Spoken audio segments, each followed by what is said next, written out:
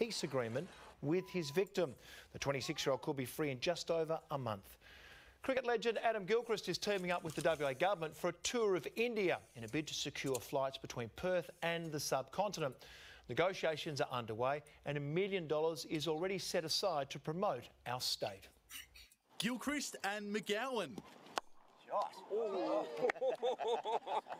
A partnership the WA government hopes will be a winner. My co-opening batsman here, the Premier over in India, and we'll take it on and represent the state very, very well. As a cricketer, Gilchrist had plenty of success in India. And don't worry about setting a field of that. When he and the Premier head there next week, they're chasing another win, securing direct flights between India and Perth. Geographically, it's so close. It makes sense. This can easily be the gateway to Australia from that region. Adam will be there participating in events and meetings and the like. India's clash with South Africa at Optus Stadium in next year's T20 World Cup will be part of the pitch to bowl airlines over.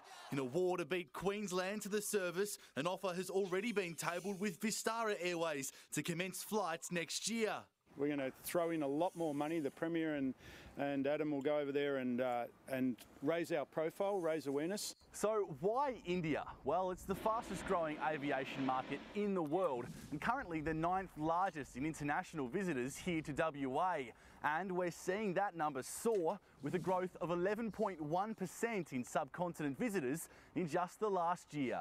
Plenty of reasons for the McGowan government to get this tour right. Joshua Dorr, 9 News. Time for a check of weather now with Elizabeth. Creasy and Liz, a cool day.